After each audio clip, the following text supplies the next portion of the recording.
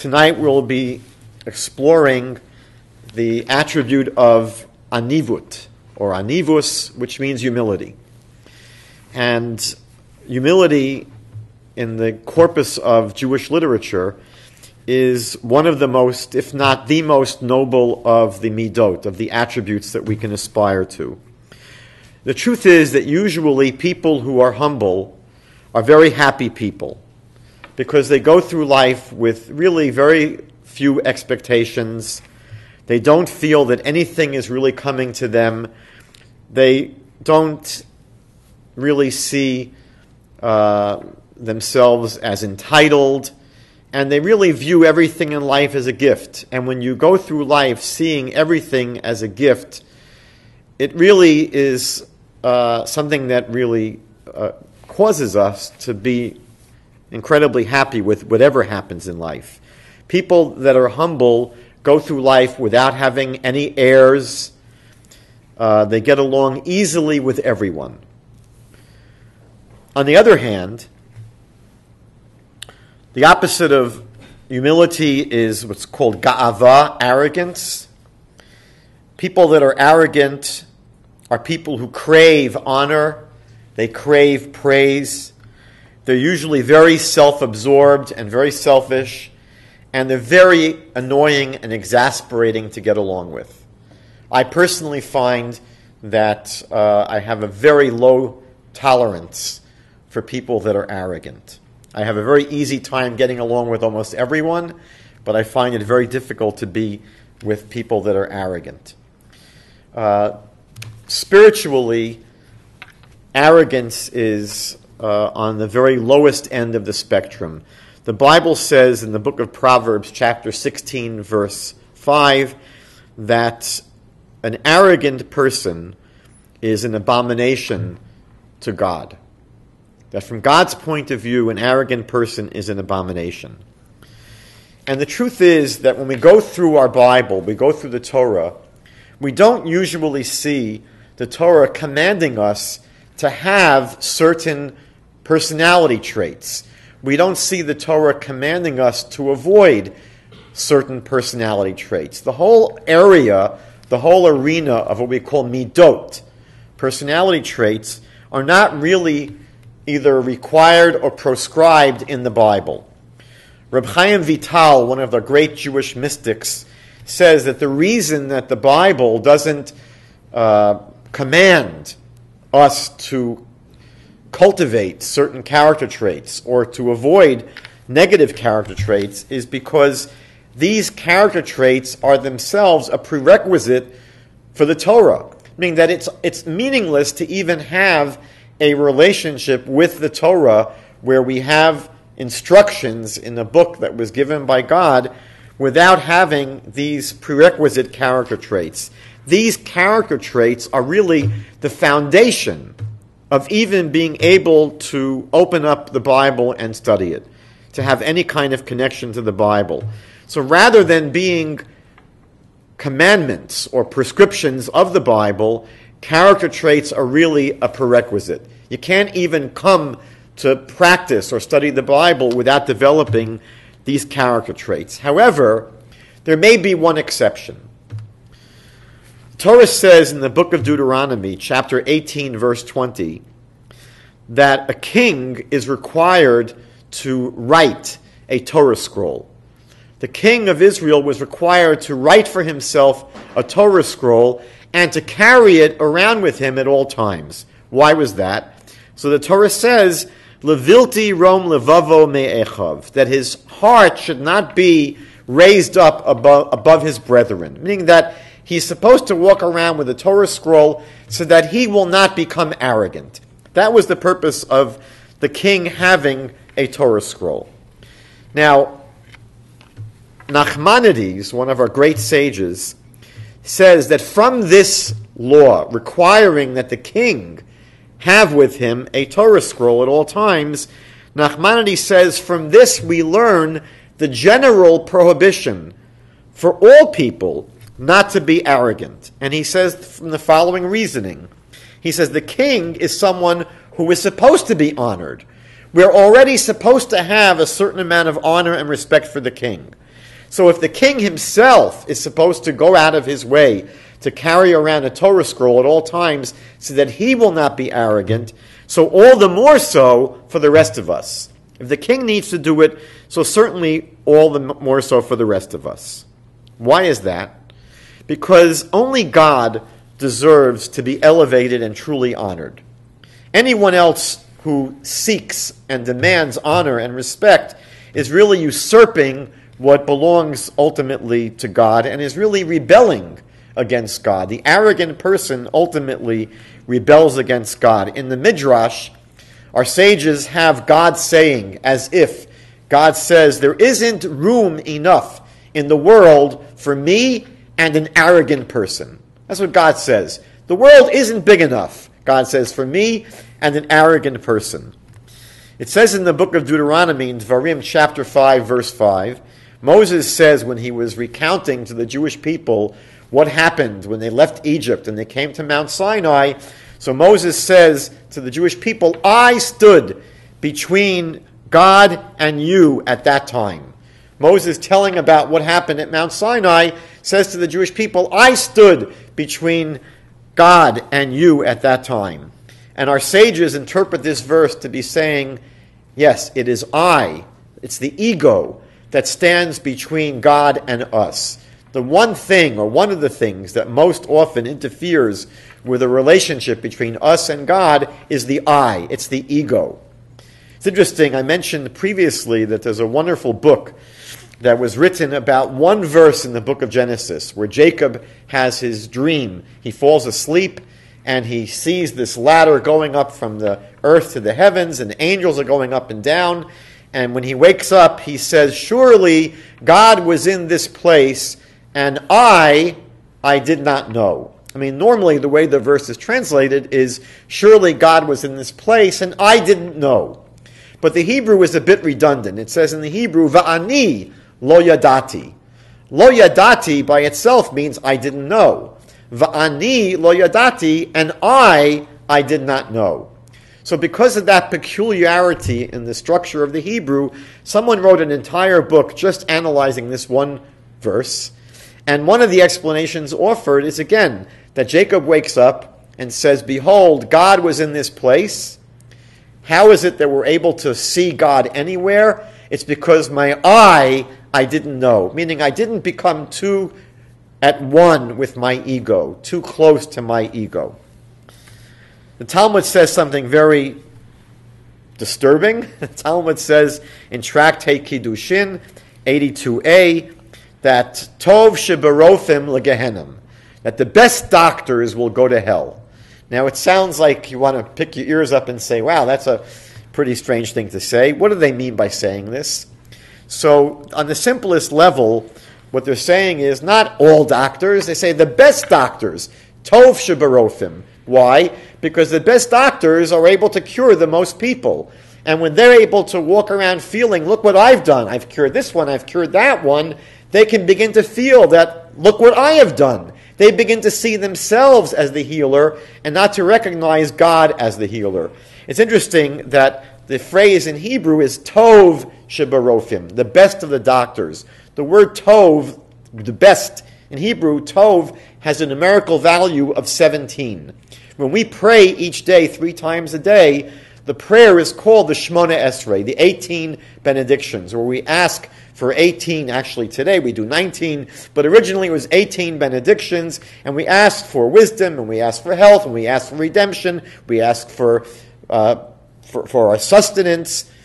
So here it's saying the doctors that are 17-ish, they're 17-ish because they don't pray for healing. They assume that they themselves do it.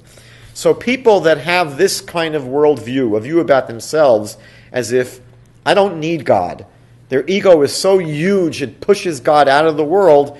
These people are essentially like idolaters, and God has no place for them. The truth is that arrogant people are usually, at the core, very insecure people. We tend to think that arrogant people have a tremendous amount of self-confidence. But the actual truth is the reverse. They're actually very insecure people, And what they do is they build and construct an air of superiority. They put on an air of superiority as a defense mechanism because they are so insecure. And because they are so insecure, they have a very difficult time accepting criticism. These are people that find it impossible to accept criticism or rebuke because it attacks their self-worth, because their self-worth is so shaky. These are people that have an almost impossible time ever apologizing for something they may have done that was wrong, because they see that act of apologizing as an admission that I'm not perfect. And because their sense of self is so shaky, their sense of self-worth is so shaky, they cannot accept criticism, they cannot apologize, and the truth is, they have a very difficult time learning anything, because they have a difficult time admitting that they don't know. So these are people, unfortunately, that go through life with a tremendous handicap. Their arrogance, which is really predicated upon a tremendous feeling of insecurity, causes them all of these tremendous handicaps in life. The Maharal from Prague, one of our great Jewish mystics, taught that humility is a precondition for being able to study Torah. He says it's impossible for a person to really have any connection to Torah unless they're humble. Where do we see this? We see in the Bible that Moses is the ideal conduit for the Torah. He was the one that received the Torah for us at Mount Sinai. Why Moses? Because he is described in the Torah as the most humble person who ever lived. And it says in Ethics of the Fathers, Pirkei Avot, it begins, Moshe kibel Torah miSinai. Moses received the Torah from Sinai. It really should have said that Moses received the Torah at Sinai. What do you mean he received the Torah from Sinai? So our sages say that Moses received the Torah because he learned from Mount Sinai. What did he learn from Mount Sinai? We're told that Mount Sinai was the smallest of the mountains. It was the shortest of the mountains. So Moses learned the importance of humility from Mount Sinai, and because he was so humble, he was the most appropriate conduit for receiving the Torah. We see the truth is that throughout Jewish history, leadership in Torah, leadership in Judaism, always went to those that are humble. For example, the two great schools in the Talmud were Beit Hillel and Beit Shammai, the school of Hillel and the school of Shammai. Tremendously great schools of scholars. And they debated. They had tremendous debates. But the Talmud says that we ultimately decide Jewish law according to the school of Hillel. We decide Jewish law according to the school of Hillel because the Talmud says the school of Hillel was more humble. They were more humble. The truth is that in the 16th century, we're told that there were actually three great Torah scholars who were worthy of compiling a new code of Jewish law. We know that there were earlier codes of Jewish law, but in the 16th century, there came the time to compile a new code of Jewish law, which became known as the Shulchan Aruch, the Set Table. And there were three great Torah sages who were worthy of being the people that would, the person that would compile this code of Jewish law. And the Kabbalists tell us that the person who ultimately was designated to compile this code of Jewish law was Rabbi Yosef Karo. Why? Because he was the most humble of the three. So the truth is that leadership in Torah is not predicated primarily upon scholarship and intellect and being the smartest and the brightest. That ultimately leadership depends upon one's character trait of humility. Now, when we try to understand what is humility, the famous Kabbalistic work, Tomer Devorah, the Palm Tree of Devorah, says that humility really encompasses all of the other character traits, and it's the key to all of the other character traits. A person that is able to acquire humility really has the key to acquiring everything else. Maimonides says that humility is the ladder by which we are able to ultimately reach to God. Humility is seen as the quintessential character trait to focus on. Dr. Saul Roth wrote a famous essay about humility where he speaks about two kinds of humility. He says there's both religious humility and moral humility. He says that religious humility stems from an understanding that our talents, our achievements, our possessions, whatever we have, are gifts from God. They don't come via our own power. If a person was born with a tremendous intellect, they didn't do anything to acquire that. They were given that as a gift. And ultimately, we're supposed to see everything that we receive in life as a gift. It's not mine. It's given as a gift from God. And because we see that it's a gift, it's impossible for a person to be arrogant. And that leads to the moral quality of humility, meaning that if we understand that our talents, our achievements, our possessions, and whatever they are a gift, then it's impossible to feel superior to other people. We can't lord it over other people if ultimately it's something that we were given as a gift. Rabbi Yochanan ben Zakkai in Ethics of the Fathers says, if you have learned a lot of Torah, if you're a person that has learned a tremendous amount of Torah, don't think you're such a big deal. Don't make a big deal about it. He says, because this is what you were created for. You were created for this. Rabbeinu Yonah, in his commentary to Ethics of the Fathers, says that if you borrowed money, you owed money to someone, and you paid the money back, would you feel proud of yourself because you paid the money back? No. He says, you're just fulfilling your obligation.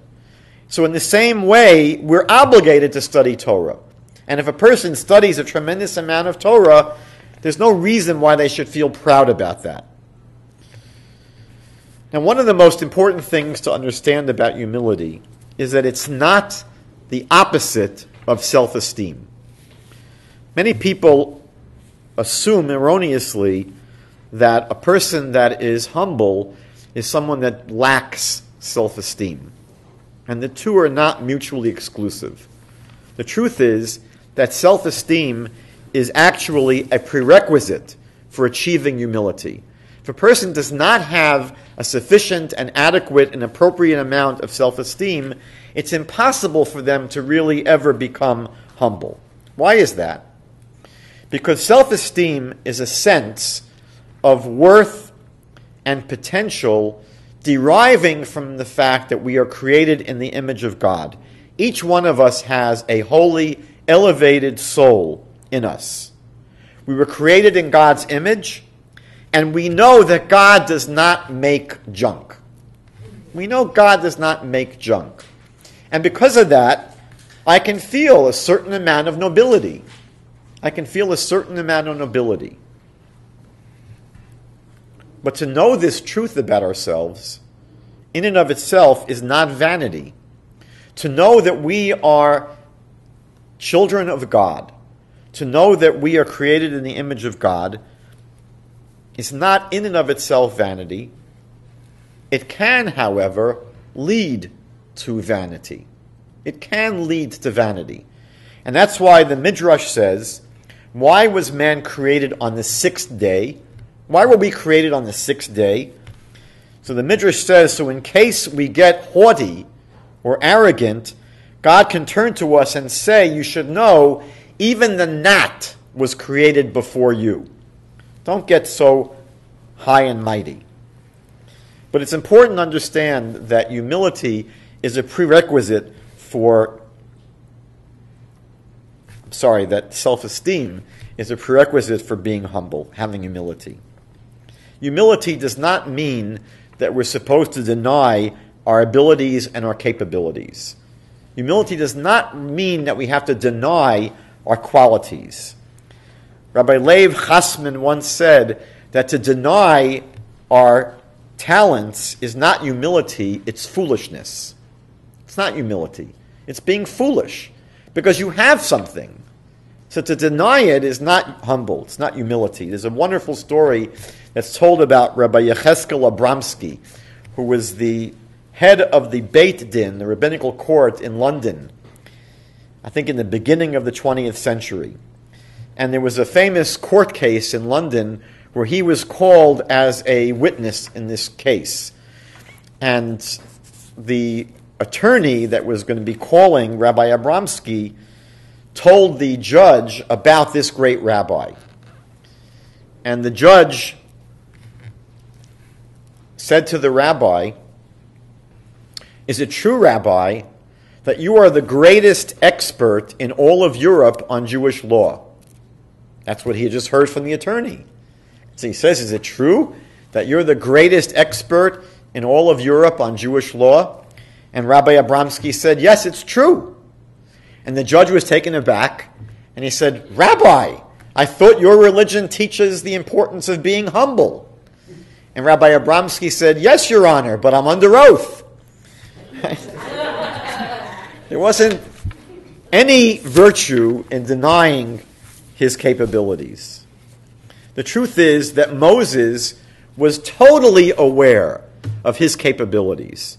Moses was someone who stood up to Pharaoh. He led the Jews out of Egypt.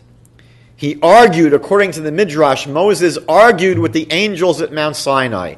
At Mount Sinai, the angels did not want God giving the Torah to the Jewish people. The angels were saying, "Keep it up in heaven where it belongs." And Moses engaged in a long disputation with the angels and ultimately won. But he had the strength of character to argue with the angels. He stayed on Mount Sinai for 40 days without eating or drinking or sleeping. He was able to bring the Torah down from Mount Sinai to the Jewish people from God. Moses argued with God many times in the desert. Moses smashed the tablets. Moses comes down from Mount Sinai, just having received the Torah from God, and he sees the golden calf and he smashes the tablets. Moses was someone who was not a shrinking violet. He was someone that did tremendous things. He was quite aware of his capabilities.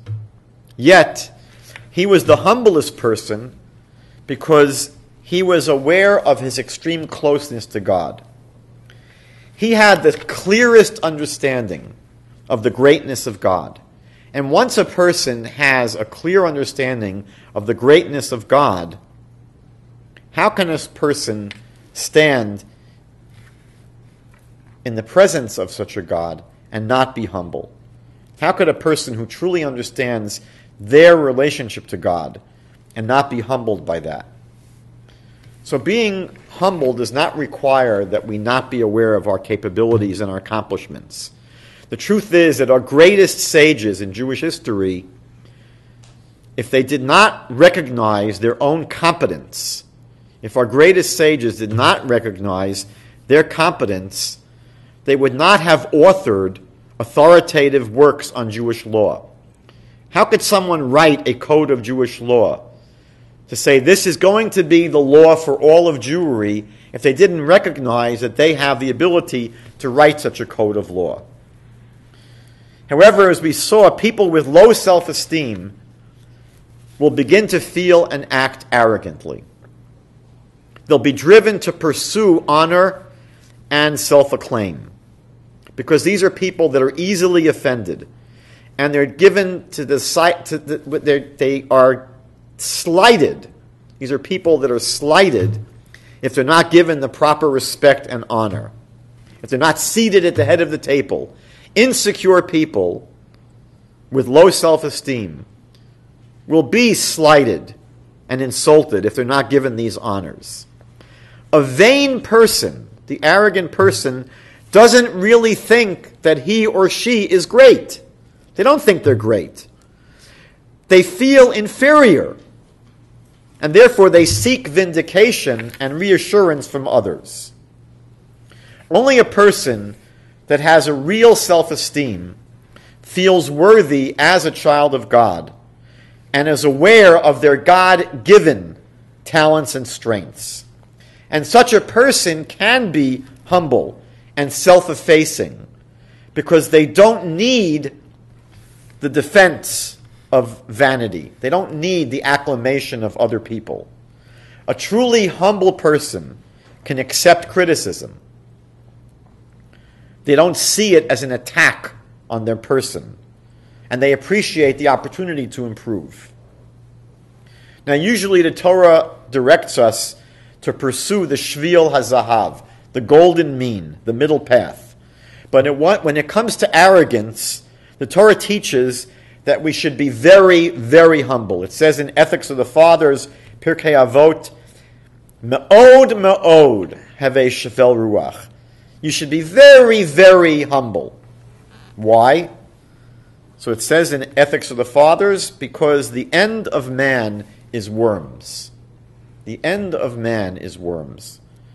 When we recognize that at the end of the day, we're all going to end up in the same place, it's difficult for anyone to be arrogant. There's a famous story in the Talmud where there was a great rabbi who was very poor, and he offered someone that was poor as well some money right before Rosh Hashanah, the Jewish New Year.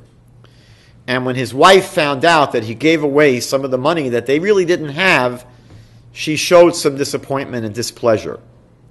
And he was provoked to get a little bit angry with her for giving him lip. And he felt terrible, because here he is on the eve of Rosh Hashanah, right before the Jewish New Year, the day when we're supposed to begin to take stock and think about how we lived in the previous year and to come to God for judgment. He said, how can I approach God with this little tinge of arrogance in myself? If I wasn't arrogant, I wouldn't have gotten angry with my wife so quickly. What is he going to do? It's a little bit late now to begin a program of overcoming arrogance. Normally, to correct a character trait takes months and months, maybe years of work. One of our great sages says that it's easier to study the entire Talmud than to correct one character trait.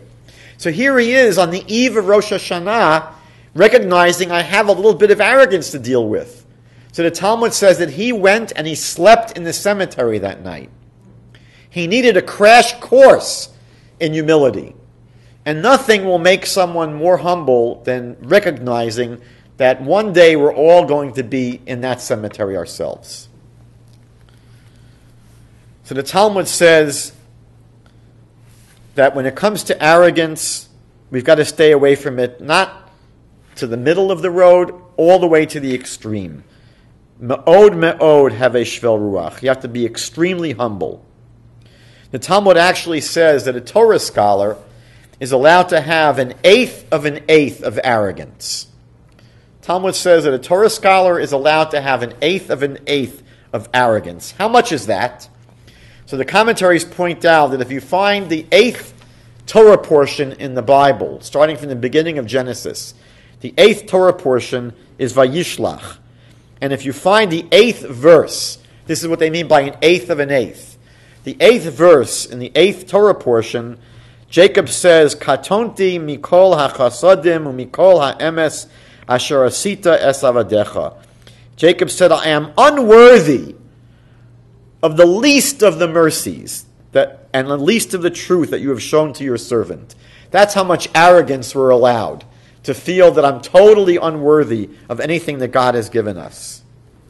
When it comes to humility, our sages teach that humility is a balance. It requires a certain amount of balance. Maimonides wrote in Shmona Prakim, his introduction to Ethics of the Fathers, the 8 chapters, he says that humility is the midpoint between pride and total self-abnegation. If you want to know where humility falls out, it comes in the middle between pride and total self-effacement. This is similar, by the way, to what Hillel taught in Ethics of the Fathers. If I am not for myself, who will be for me? But if I am only for myself, who am I? There's a middle point that you have to be able to hit. Rav Simcha Bunim of Pshiska, one of the great Hasidic masters, used to say that each person should have 2 pockets. Each one of us should go through life. We usually do have 2 pockets. He said you should go through life with 2 pockets. In one pocket, you should have a little piece of paper that says, Bishvili nivra ha'olam. For me, the entire world was created. It's an amazing thing that the whole world was created for me. Because the truth is that God created the world, and initially one person was created. So it's possible that I could have been the one person that was created at the beginning of time, and therefore I could see the whole world as having been created for me. And we know the Talmud says, if you save one life, it's as if you saved an entire world. Every human life is worth everything. So the Rabbi Simcha Bunim of Shishka says, in one pocket you should have this little note, which reminds us that the whole world was created for me. On the other hand, in the other pocket, we should have what Abraham said in Genesis 18:27, Anochi afar va'ether, I am nothing but dust and ashes. And we have to be able to walk the middle point between these two extremes. However, we should know that the Pelayoites and other commentaries, other sages write that we should be humble, but we shouldn't overdo it. Because excess humility can be presumptuous. There's a famous story that's always told about the yeshiva student who comes to the yeshiva at the beginning of the term, and he sees that the people there are trying to practice humility, and he sees that everyone is saying that they're really very low, and I'm nothing, and I'm a worm, and I'm a nothing. And this new student comes, and he starts to say, oh, he's beating his chest, I'm a nobody, I'm a gurnished, I'm a nothing, I'm a nobody. And everyone looks at him and says, look who thinks he's a nobody. Doesn't come so quickly. But the truth is, it could very easily be presumptuous to think that you're a nobody when you are not a nobody. The sages were very critical of false humility. It's one of the most disgusting things in the world for someone to put on an air of false humility. They tell a story of a very wealthy, vain person who would always sit, in order to appear humble, he would always sit in the very back of the synagogue. That was his way of showing how humble he was. So the rabbi came up to him one day and said, you know what? He said, it would be better for you to sit in the front of the synagogue, but to wish that you were in the back, rather than sit all the way in the back, but to wish deep down inside you were sitting up front. That's the problem with the fellow that tries to put on an air of humility. There is no commandment in the Torah, as I mentioned before, to be humble. We're never commanded to be humble, although it's very clear that we should try to cultivate humility.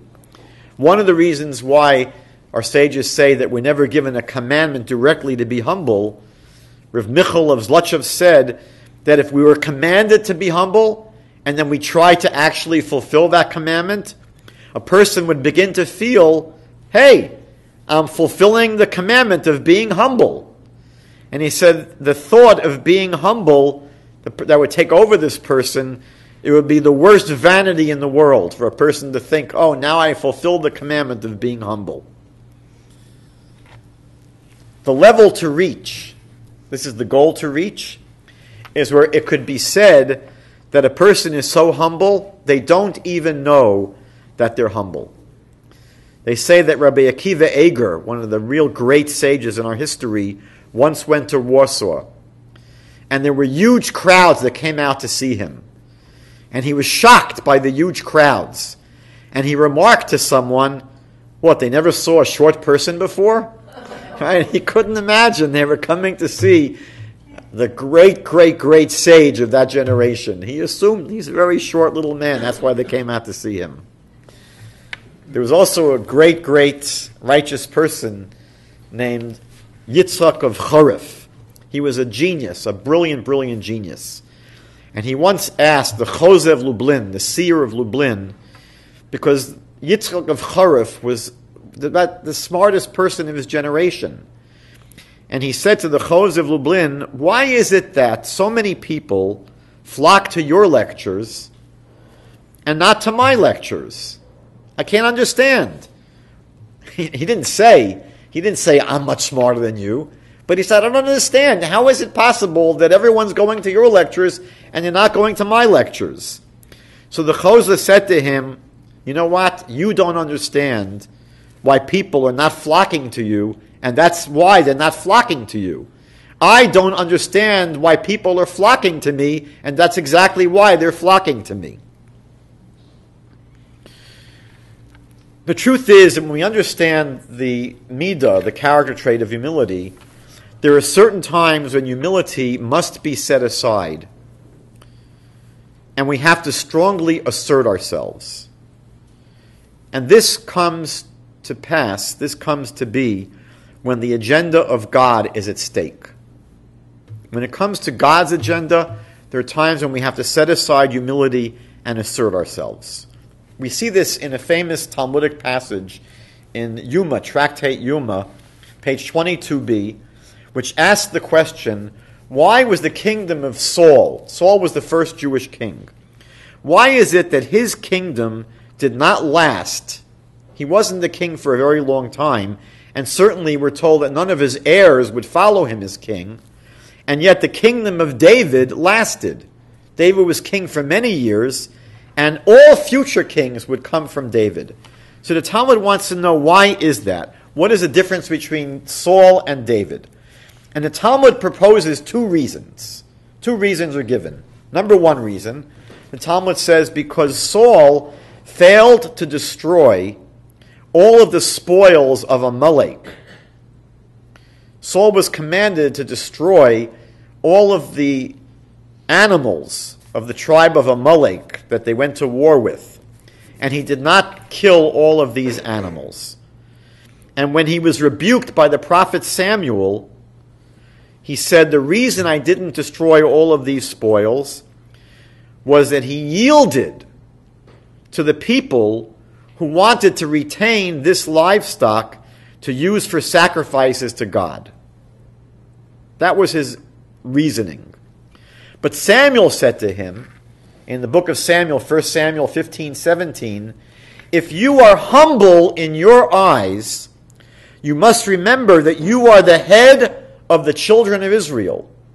It's one thing for you to want to be humble, but don't forget you're the king. And a king cannot be too humble. You have a role to play. Samuel is basically saying this was a time when you should have exercised your authority. You were too humble, and that caused you to yield to the wishes of the people. This is misguided humility. That was one reason why we're told that the kingdom of Saul did not last. But the Talmud gives a second reason. The Talmud says, and it's going to sound strange, that you cannot have a Jewish leader unless there is a box of dead vermin hanging from his shoulder. You cannot be a leader of the Jewish people unless you have a box of dead rodents or vermin hanging from your back, hanging from your shoulder. What's the teaching about? What is that teaching us? So what it's saying is you cannot really be an appropriate leader of Israel unless you have a skeleton in the closet. You have to have a skeleton in the closet. Now David had that, because we know that David was of questionable birth. David descended from Ruth, the Moabite woman, and there was a whole question about whether a Moabite woman could marry into the Jewish people. So there was a question about David's yichus, of his lineage. But Saul did not have that. And since Saul did not have this skeleton in his closet, it maybe allowed him to be too arrogant. You need to be able to remind a leader about their past. So it seems when you look at these two reasons the Talmud gives for why the kingdom of Saul did not last, the two reasons seem to be contradictory.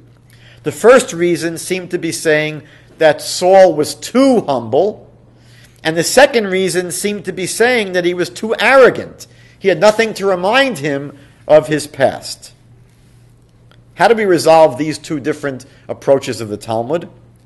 So the answer is that Saul's humility really stemmed from arrogance. His sense of humility was not real humility. The fact that he was caving into the wishes of the people was not because he was a very humble person. It came from his own arrogance. What was that all about? He needed the approval of everyone. He needed everyone to like him. He could not go to bed at night unless he felt everyone likes me, everyone loves me. He needed everyone's approval, and that seeking of approval and seeking of everyone to like him didn't stem from the humility, it stemmed from his arrogance. And because of that fake humility, he was not able to assert himself. However, David was truly humble. He wasn't always looking over his shoulder to see what the people thought. And therefore, he was able to act as a leader. He didn't worry about the possible accusation of being arrogant because he was truly humble. He was truly able to assert himself when it was called for. But since Saul was not truly humble, he was driven by his arrogance to act humbly in order to secure the approval of the nation. And therefore he was not able to assert himself and lead when necessary. Now I wanted to share another way, another angle of looking at humility. And this is developed very beautifully in a book by Alan Marinis called Everyday Holiness. And Marinis basically takes humility as an understanding of our place in the world, or how much space we should be taking up in our lives. How much space do we take up, and how much space do we allow for other people? When someone shares some personal information with you, or someone unburdens themselves with a problem they're having, what do? Do we immediately jump in with our advice, our wisdom, our perspective? Do we have to immediately give our point of view? Someone that we're close with has just shared something about their life with us, something that they feel good about, something they're troubled by. The truth is, it's not about us. When a friend of ours or a relative is sharing a concern of theirs, or they want to celebrate a victory of theirs, it's about them. It's not about us. And when it's about me, I will often not allow them to have their moment. I will jump in immediately to show my wisdom. I know what you need to do. I know how to solve your problem. And so humility requires that we exercise self-restraint. Let them talk. Let us listen. It's their space at the present moment, not our space to fill up. These are people that need to be heard. They need to be validated. They need to be allowed to vent, or to be appreciated, or to be admired. It's about them. It's not about me. So we should not fill up the space that really belongs to them at this point. Life is often a competition. Too often, life is a competition. There's a beautiful Jewish principle called vatranut, to be a mevater. To be a mevater means that I yield, I give in, I let it go. I'm magnanimous. I don't have to always be right. I don't have to always assert myself. It doesn't mean being a doormat and allowing ourselves to be walked all over, but I don't have to win every situation in life. I don't always have to assert my rights and what's coming to me. It requires a tremendous amount of humility to be able to say, I let it go. I'm yielding. It's okay. I give in.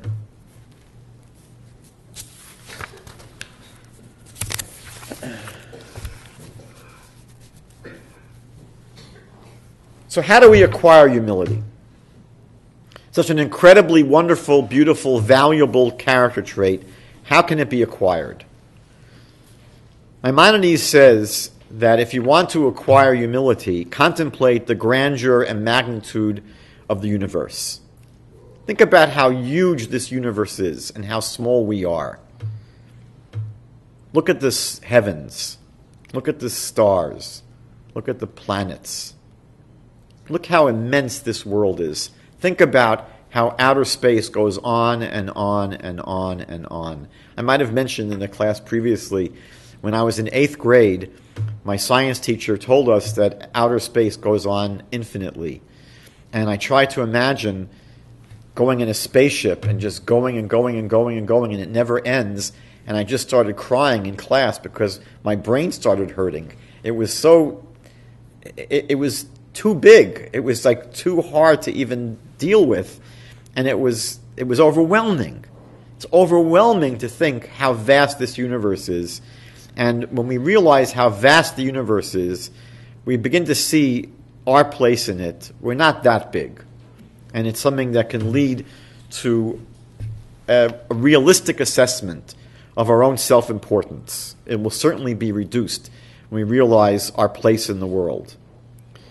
Rabbi Yisachar Frand once said that when people visit the Grand Canyon, if you watch how they behave, everyone whispers there, like they're in a library, because there's an intuitive sense that you're standing on holy ground. Because there is a place, we walk around cities, like if you're living in New York or Toronto, everything you see is man-made. Everything here has straight lines. Nothing is natural. But if you go to a place like the Grand Canyon, either the Canadian one or the American one, you see ultimate beauty, ultimate grandeur. And there's a sense that this is holy. I don't think people necessarily walk up and down Bathurst Street and see intrinsic holiness. It's sort of almost the opposite in many ways.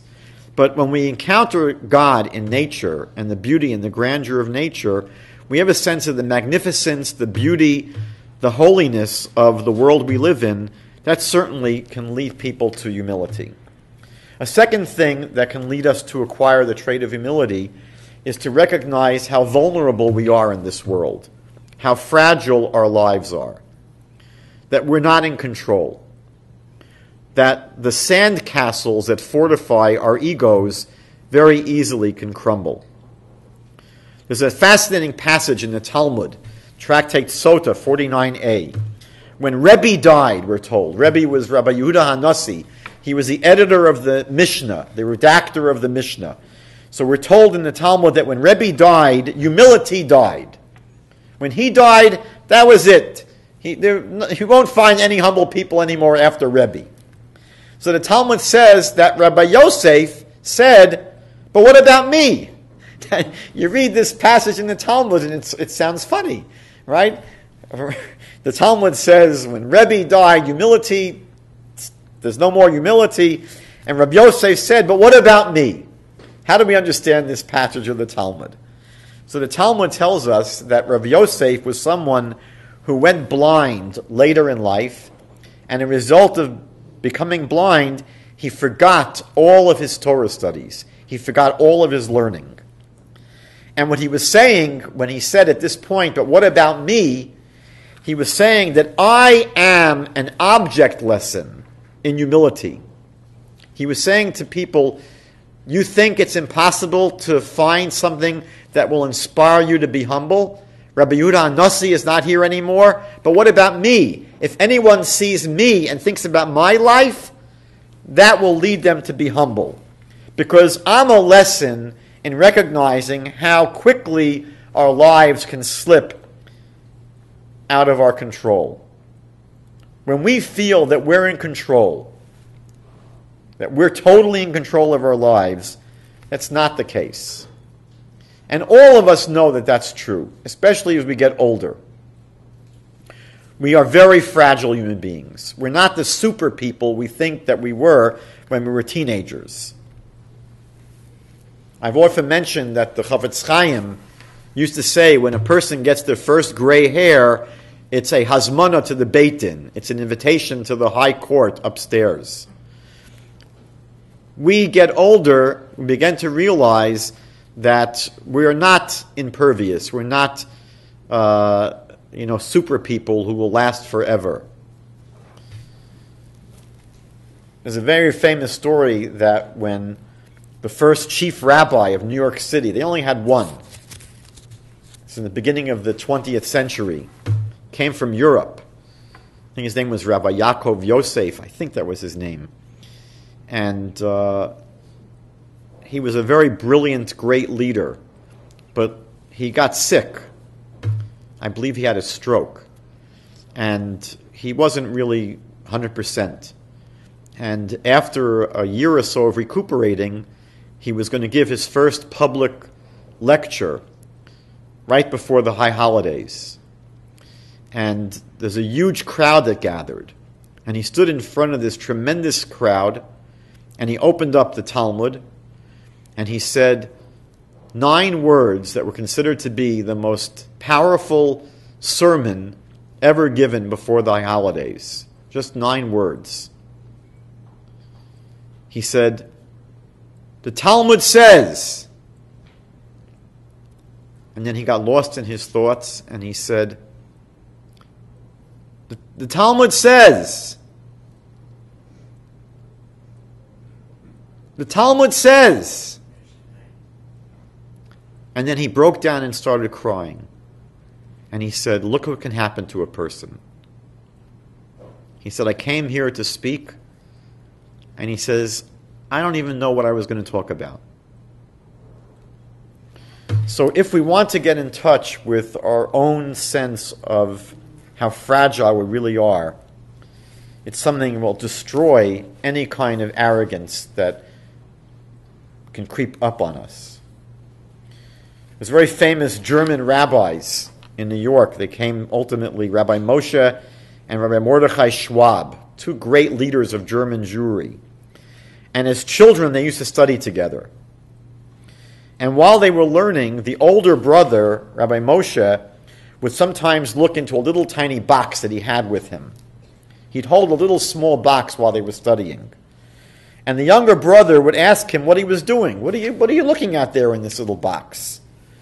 And the older brother would avoid the question. He wouldn't answer. He'd always avoid the question. So one day, Mordechai, the younger brother, couldn't take it any longer, and he peeked into this little small box one night.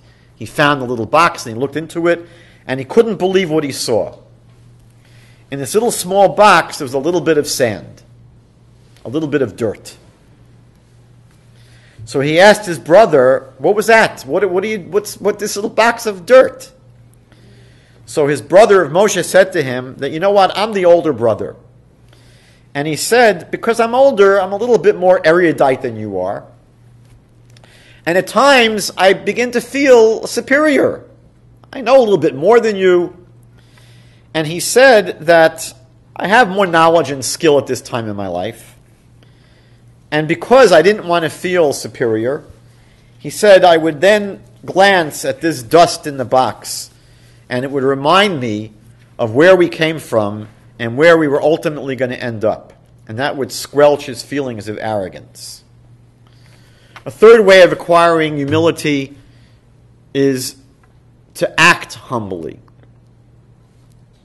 Even if we are not humble people, we can act humbly. And this is not, as I said before, putting on fake airs of humility, but there are ways of beginning to act humbly, as we say today, fake it till you make it. Nachmanides said, for example, I mentioned this last week, Nachmanides recommended that you cultivate the practice of speaking to everyone with a very slow and quiet voice. Meaning, don't raise your voice when you speak with people. Speak quietly and slowly. And he said this will instill in you the character of humility.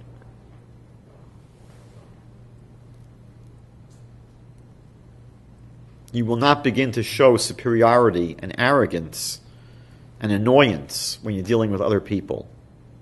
It's a way of speaking with respect to every other person in the world, because the truth is we should treat every other person with respect and dignity. Every other human being is created in the image of God. Every other human being has infinite worth, as much as we do, and therefore it doesn't make any sense that we should be arrogant against them.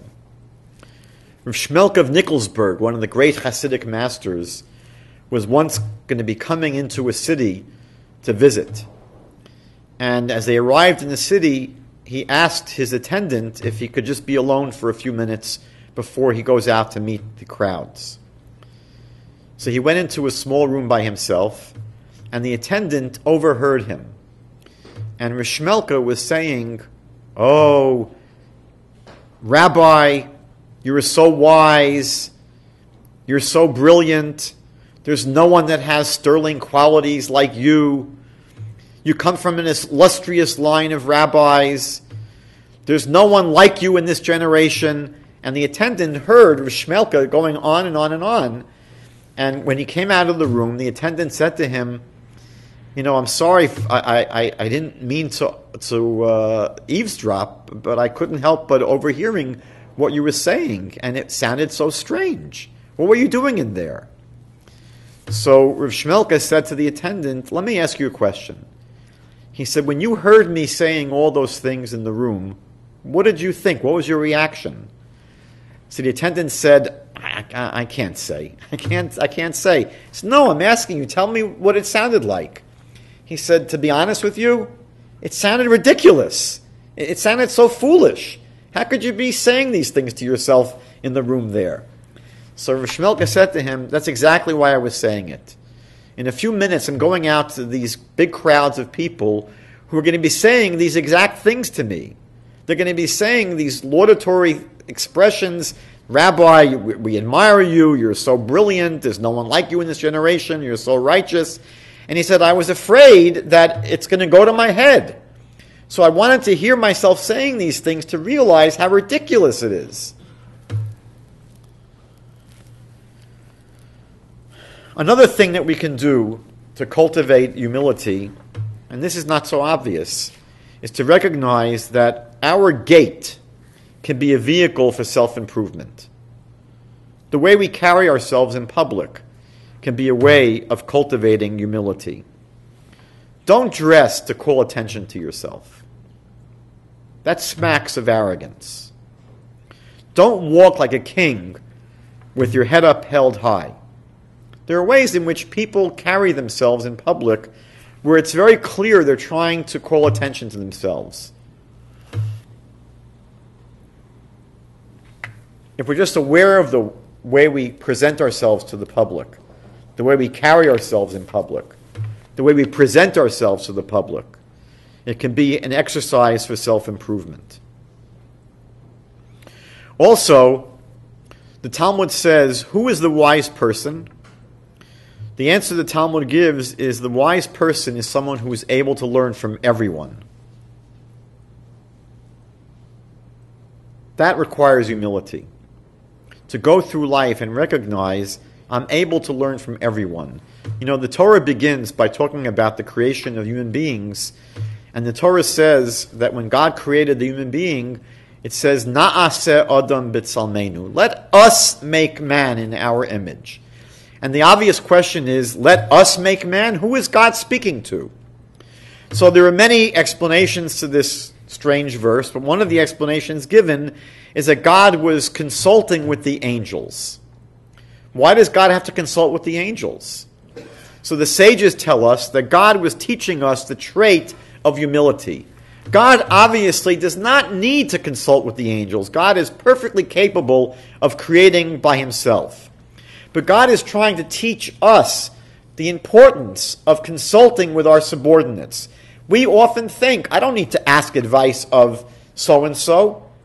So it exhibits a tremendous amount of humility when we ask people what they think, even though maybe we wouldn't ordinarily do that. And so it's a very helpful way of cultivating humility by asking advice, by asking the opinions of others, even though maybe we wouldn't ordinarily do that. Even, let's say, doing it of children. Asking children, what do they think? What is your opinion?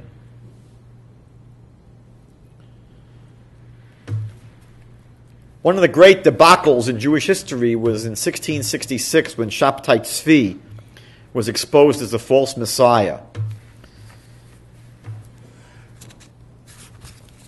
He ultimately was given the choice of being either killed or converting to Islam. And he decided to put on the turban and convert to Islam. Unfortunately, he had attracted a huge number of followers.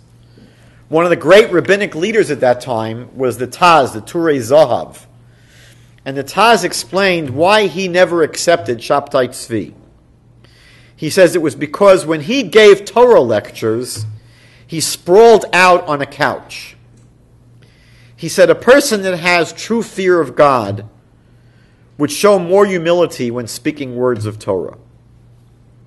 How do we present ourselves to the rest of the world?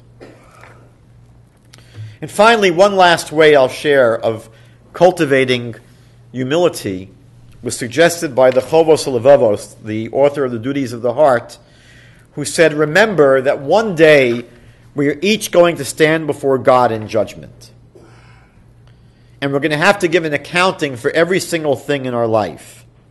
Are we going to be proud of everything we did in our lives? So if we think about the fact that one day we're going to stand in judgment and we're going to be asked to give an accounting for every single thing we did in life, I'm not sure that each of us would say, I'm proud of every single thing I've done. I'll just share a few exercises that you may want to try over the coming weeks. If you're interested in trying to acquire more of this amazing trait of humility,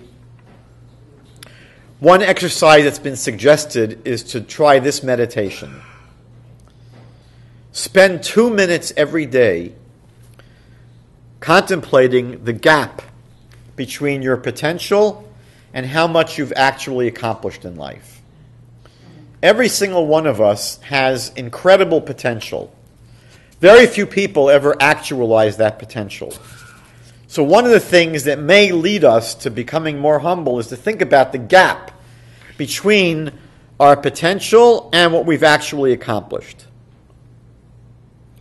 The book of the Orchos Tzadikim suggested this very similar meditation. He said, all of the good things that I do in life are but a drop in the ocean in comparison to what I ought to do. A second exercise I'll suggest. If you have the custom of praying the Amidah, the 18 or 19 blessings in the silent meditation, so part of the Jewish prayer service is to bow. We bow both at the beginning of the prayers and at the end of the prayers. And so when you're bowing in prayer, it's not a bad time to think about how bowing expresses humility and submission before God.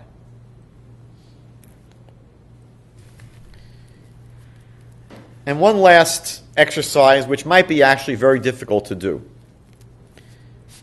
And you may be able to do this more in your imagination than in reality.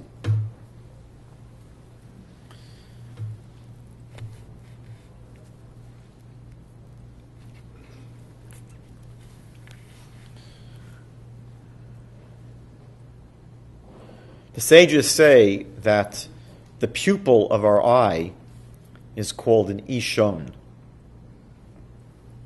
The little black dot is called an ishon. I'm sorry, it's called actually the bat ayin is the pupil.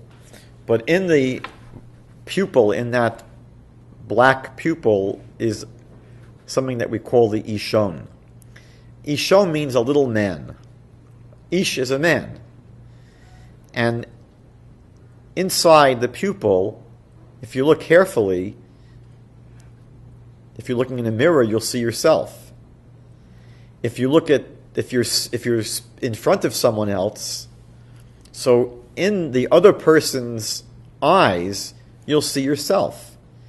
if you're standing with someone and you look into their eyes, and you look, I mean, this can be uncomfortable if you stare in someone's eyes like this, but if you look at someone's pupils, you'll see yourself reflected in the pupil of their eye. And how do you look? Like a very, very little person. So oftentimes what happens in life is we see ourselves as very big, and we tend to diminish others because we want to feel big. So the exercise is to remind ourselves of how small we really are, is when we're in the presence of another person, if you can do this without making them feel creeped out, if you can look in their eye and catch this reflection of yourself in their eye and see how incredibly small you are, you could use it as a point of meditation for instilling the feeling, the trait of humility in yourself.